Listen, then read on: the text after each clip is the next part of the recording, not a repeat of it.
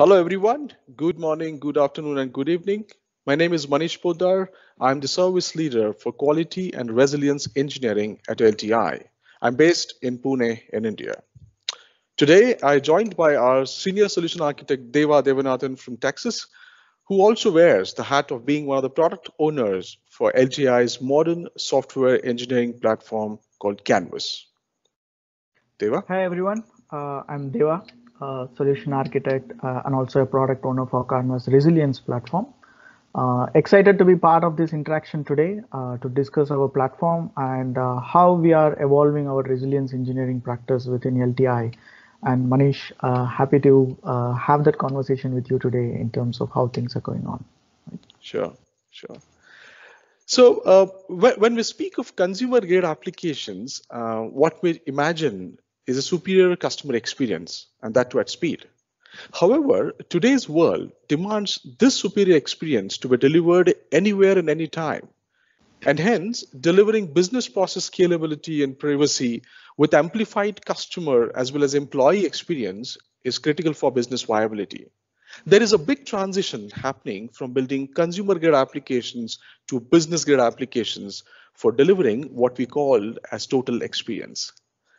This shift has a set of very peculiar characteristics which businesses need to deliver. Number one, high availability of business processes, followed by an ability to resolve issues very fast, ability to respond to business needs faster, and scale at any point from anywhere. To be able to deliver these application characteristics, at LTI, we adopt a very proactive and engineering approach that enables what we call business process reliability. Deva, what do you see in this space in the market today, and how are we aligning through our Canvas platform the strategy for reliability? Yeah, definitely. The need for building a resilient application is increasing. Like one being getting into cloud and more of a remote working that's happening today. It's not just the consumer or a customer experience now. An employee experience is also equally be keen because most of your applications use whether it is internal, external. It's all accessed by multiple remote distributed locations, right? And what we have been continuously observing is definitely there is a lack of synergy in the way how it is being built within your development lifecycle and what are the characteristics that we need to have to be resilient and how it is being consumed by your end users, right? And that's where exactly what we are trying to solve through Canvas, mainly focusing on hardening your applications for hyper availability, right? Hence, the focus around the business resilience becomes a key part of what we are delivering. We are building in three key features within the Canvas Resilience platform. One, focusing on chaos engineering, right? As you all know, it's an art of injecting chaotic conditions to simulate and to verify how resilient your applications are, right? We are building ready to use chaos injection attacks on your CPU, IO, memory, simulating loads, validating your post-attack auto healing process, like your scalability aspects, right? And the second one is observability, right? That's been talked about right now by everybody, right? Especially the growing adoption of site reliability engineering. While it is more around the operations front, we are also seeing how the prediction is coming forward. Like we wanted to know, correlate everything and see how my application is behaving now, how it will behave tomorrow, and what I need to be getting ready for, right? And the third is the interesting part that we are building around the insights, right? So how we can have resilience by design, right? Integrating your infrastructure and performance matrices to your SDLC impacts. Right. We'll talk more about it as we progress to the deep into the conversation, but that's where we are focusing on how we can have resilience by design itself. Right. While we see that the platforms are evolving, things are being done, and I see that based on our conversation earlier, there is a change in the way how our services is getting adopted to it, and there is a change to the customer experience. Can you share more around that to us? Sure. Very interesting. With that as an outside-in perspective, for services to really deliver and cater to these demands of the business process reliability, uh, we are undergoing a major transformation in the way we kind of articulate a non-functional related services, the way we articulate inclusion of non-functional requirements into the application and build and architect those. Um, so a large portion of change that's been bringing in is to number one is to bring the software engineering concepts into operations, that's a discipline which is of site reliability engineering. And what does it mean for us is to change the performance to digital experience, monitoring to business monitoring, right? And bringing concept like chaos into resilience engineering, as you mentioned, Deva, right? So this whole change in terms of the strategy and approaches to really bring the non-functional aspects of application into engineering is what is a predominant change that we are doing today, right? As we speak, we also are undergoing a major skill upliftment, right? Gone are the days of having a performance testers delivering performance testing scripts with various tools in the market and validating for performance. Once the applications are well integrated, the ask is more to engineer for performance, and not only performance but to the wider non-functional aspects early in the life cycle through requirements validation, through design reviews, through automated code reviews, and bringing the aspects of that. So one side we are undergoing a change of our approach and methodology as we transform our services. The other side, we're also trying to do a lot of skill upliftment program for our talent as we progress. And both of these are well underpinned and pivoted through a solid rock bed of platform and resilience, which Deva was just alluding, forms a real strong view. Deva, if I continue this, from a world of site reliability engineering, which is a reality today, what do you think? What's been really spoken about? What are you observing when you interact with clients? What are general views on site reliability engineering today? Yeah. So, as you rightly said, like it is being widely talked about for multiple reasons, starting with that hyper availability as a need for most of my applications, right? So what should I do, right? Some of them are integrating this with their own DevOps development process. Some are creating their entire center of excellence. We have been talking to multiple clients around that, Manish. And the others are still figuring out what it means to them, right? So we have been seeing an increasing adoption of this, as I said, mainly around the operations front, where the monitoring is being strengthened. Some part of this observability is being adopted. Some best practices have been set up by the teams, how they should be doing, what kind of strategies that they need to set up when they are deploying it. What we are trying to take out through Canvas is to bring in this discipline, bring in this practice around it, and in an automated way, how we can accelerate this adoptions into be more of a proactive rather than being reactive, right? How to build your applications right to especially deliver your always on capability, right? That's exactly what everybody is looking about.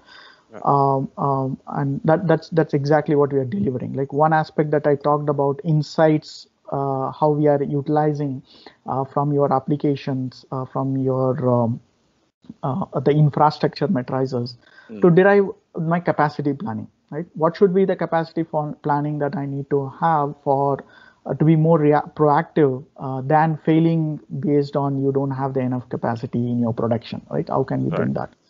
Kind of virtualizing what is your production environment and production scenarios into your lower environment so that your testing becomes more thorough around it. Right. And build your applications by design to be more resilient, to have a continuous feedback between your dev and ops in terms of what's happening with your applications, right? What are your hotspots within your applications that we see as we build, and what we are observing within your production environment in terms of behavior of your applications, right? Bringing in the predictive nature, we are bringing ML models within the Canvas Resilience platform right now to study how the pattern of these different matrices of performance are, right? Um, and as we are talking about it, it's the right time to talk one more aspects. And I see some of the questions coming up, especially around it. How we as an organizations are adopting or implementing the site reliability engineering for our clients. Yeah. Manish, So Deva, I'll take that up, right? So essentially, look, if I really say implementation of site reliability engineering, there are a number of variants that we have seen in the market today, right? Variety of engagements have tried setting up their model very differently, right?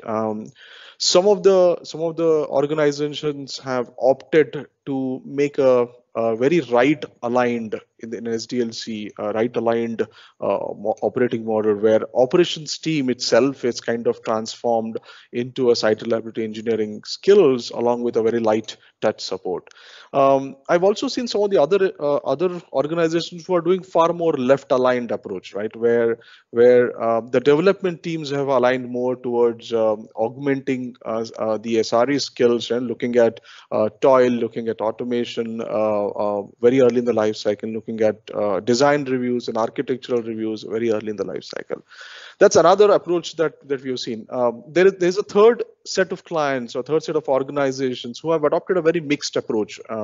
They've set up a governance body which governs across the SRE concepts across the whole of SDLC. So nutshell, I would say, there's no set standard, but essentially it is more tailored approach to what an organization need, and that's exactly is the philosophy that we have been adopting to various engagements today.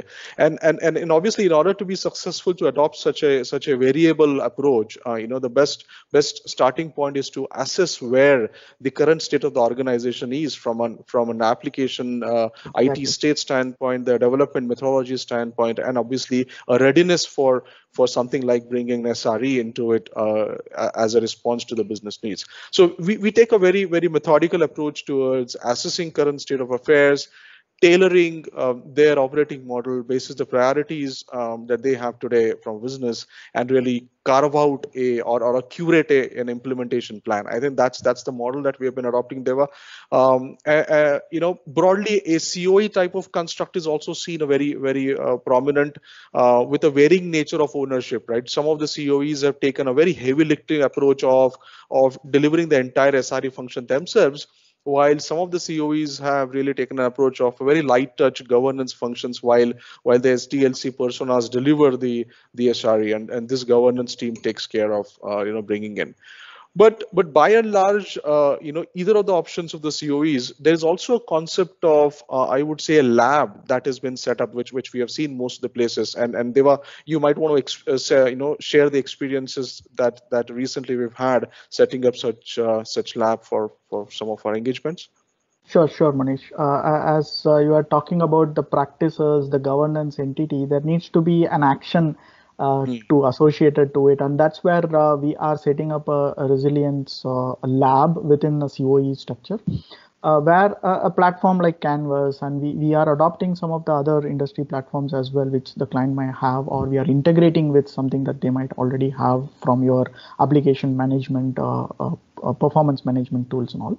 So setting up a lab where we set up an automation suite, the team can utilize it, build from there, and start democratizing some of these aspects to the respective teams, so that there is a standard way of how you need to start testing your applications. What are the different tests from a chaos perspective you need to have to ensure that your application is resilient, right? Within your sandbox, what kind of a test we need to do. When it gets into the test environment, what we need to do. When we get into the model office, what kind of validations that needs to be done.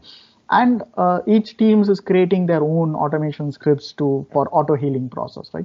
How we can centralize those things, have a repository of that, easy to use self-service model, and that's what the lab is kind of bringing into the thing. And Canvas Resilience is playing a bigger role in terms of orchestrating this entire thing as a kind of a resilience workstation for them, right?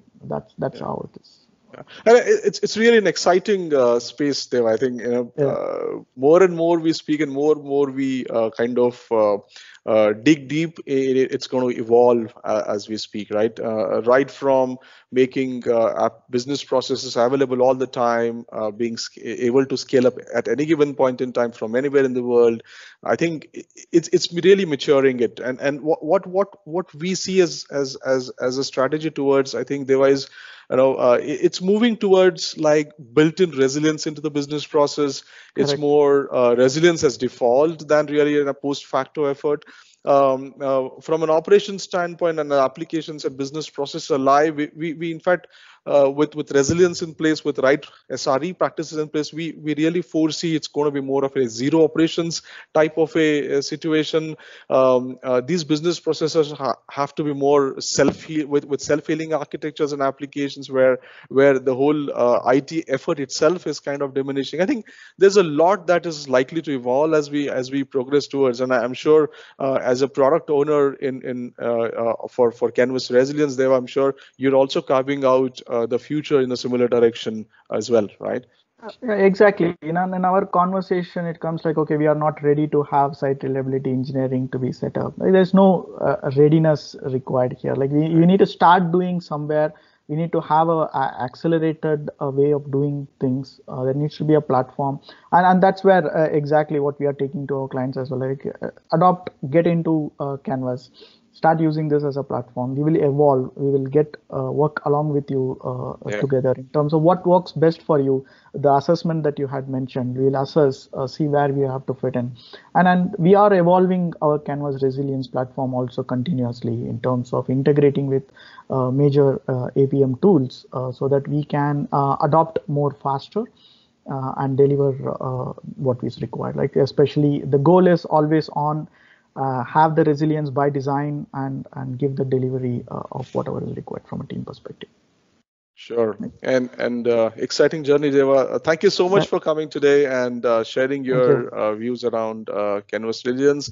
And friends, this is for the day today. Overall broad view of what we cover into resilience and Canvas Resilience as a platform introduction. Thank you so much for joining us today. Have a great day ahead. Yeah, thanks everyone. Thank you. Bye-bye.